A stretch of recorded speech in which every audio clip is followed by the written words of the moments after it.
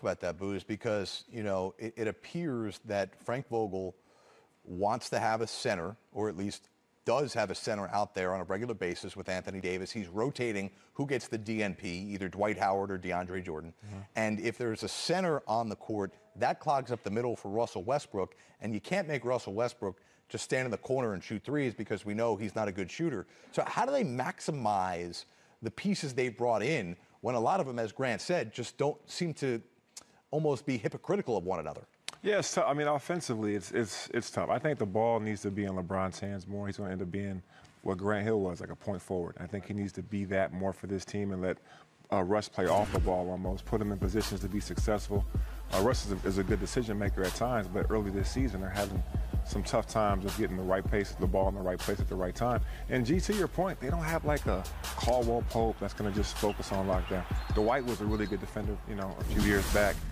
I feel like offensively the ball's got to be in LeBron's hands, and he's got to make the plays for everybody. It's crazy right now, and all the chatter, on Twitter the last couple of days has been about the decision they made to not retain Alex Caruso. And we never, listen, from a national standpoint, we looked at the phenomenon that was Alex Caruso in L.A., and we kind of chuckled at it. He was a superstar in L.A. Every time he checked into the game, fans stood up and cheered for him.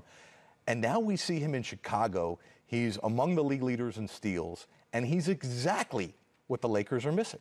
He is. I mean, he brings energy off the bench. Obviously, he started at times for the Lakers. But, you need balance. You need balance in terms of players and styles.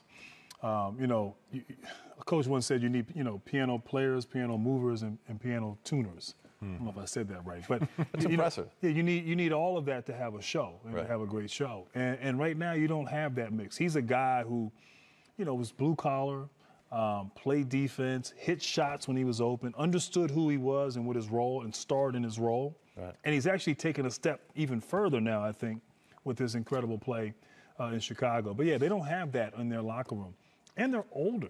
They're a bunch of older, stars in this league. So not to say they can't turn things around, but I don't think it's going to be an easy fix there in L.A. And I wouldn't be surprised if, we'll see what happens. But the trade deadline, if something may happen between now and then, they need some shooting, they need some defenders, perimeter on the wings, and they need to get a little younger, in my opinion.